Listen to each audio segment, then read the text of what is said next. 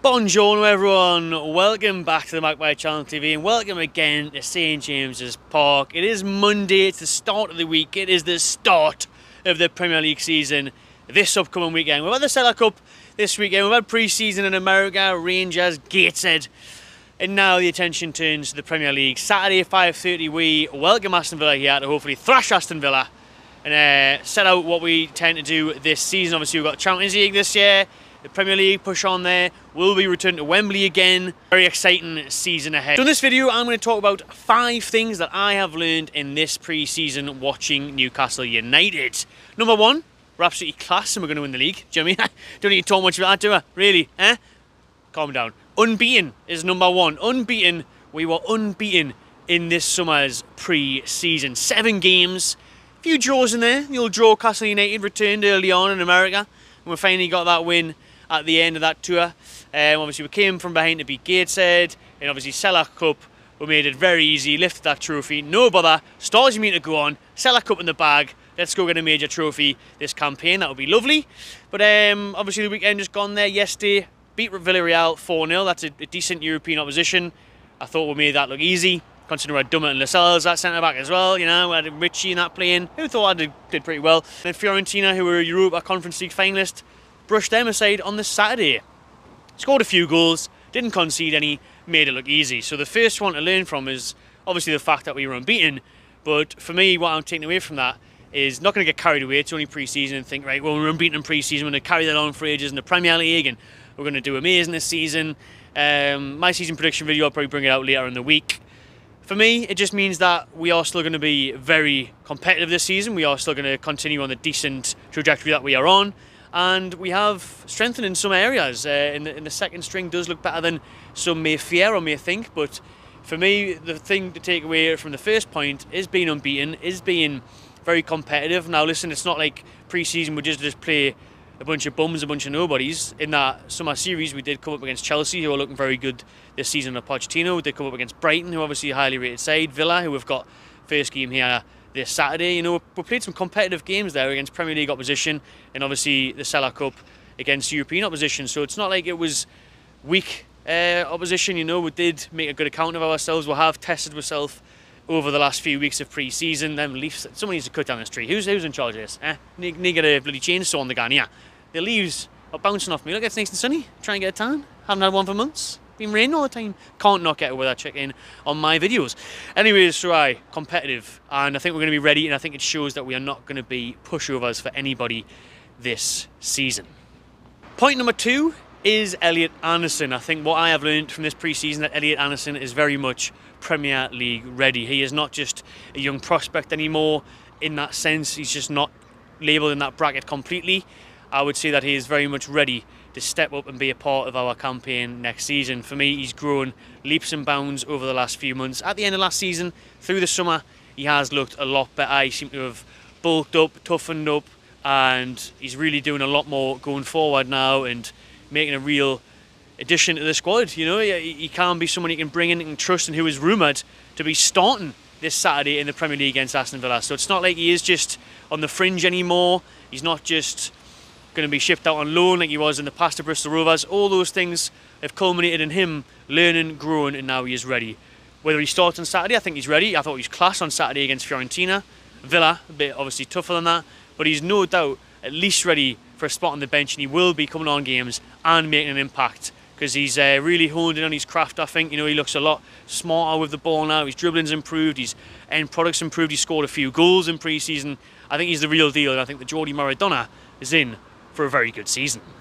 Point number 3, let's just talk about another player very quickly, and that is the young Louis Miley. 17-year-old, has had a fantastic pre-season. He himself has really matured in a short space of time, coming off the bench against Chelsea last season at Stamford Bridge, hitting the crossbar and then shining, especially in that pre-season tour over in the States. And he looks like the real deal, mind, doesn't he? He really does. He looks like a top talent. We've seen people call him, you know, generational talent and all these things.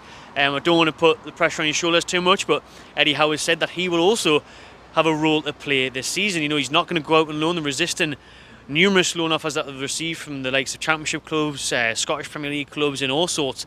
They are not going to be sending Miley out on loan. He will be coming off the bench, maybe playing cup games, that type of thing, you know, maybe will feature this campaign for Eddie Howe, and everyone at the club has huge hopes for him and high aspirations, and he himself looks like he's got that. Even though he's young, he seems to have a really good head on his shoulders, and I think he will hopefully kick on and have a very good career, and especially in black and white.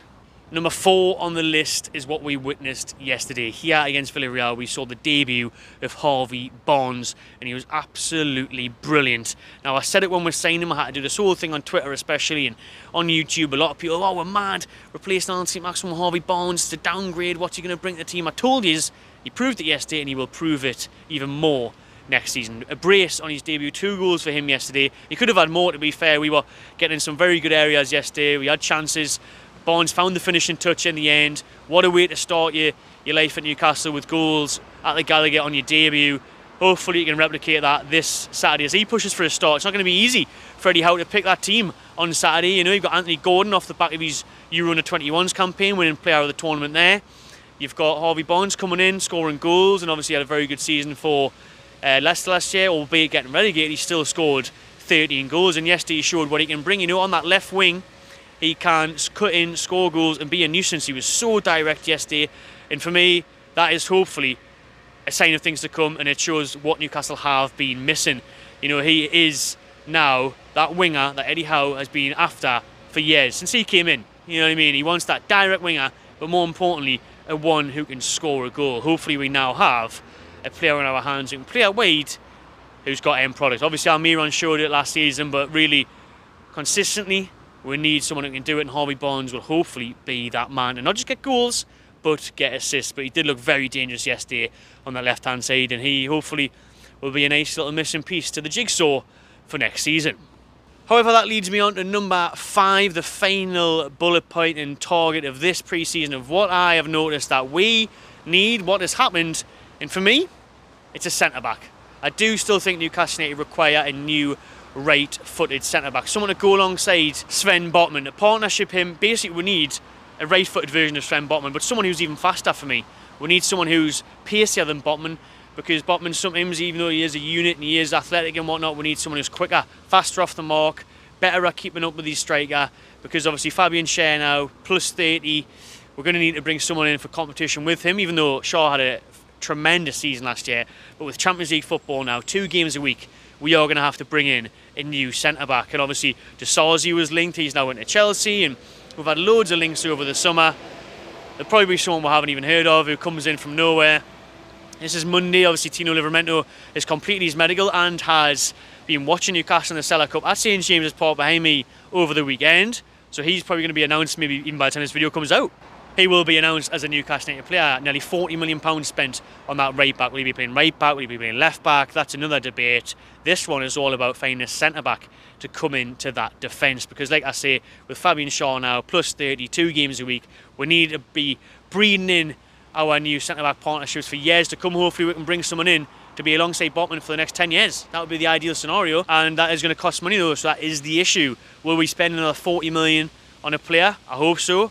I wouldn't rule it out, and I think we will get one. You know, Eddie Howe has said he wants 2 more signings. That probably included Livramento, with the option of potentially getting someone in on loan, whether that be a right winger or another midfielder.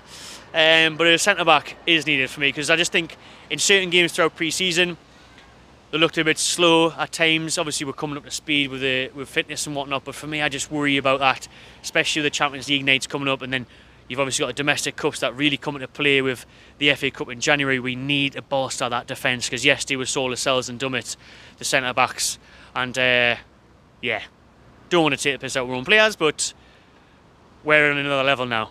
Lascelles has been a brilliant servant for the club, Dummett as well, local lad, but it's time to take it up a level for me, and to do that we are going to have to invest. We do need a new right-footed centre-back.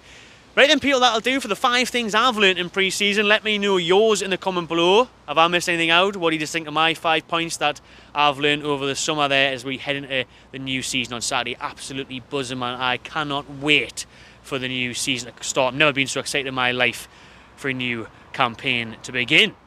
Cheers everyone, make sure you give this video a thumbs up, subscribe to the Magpie Channel TV if you haven't already, and enjoy yourself.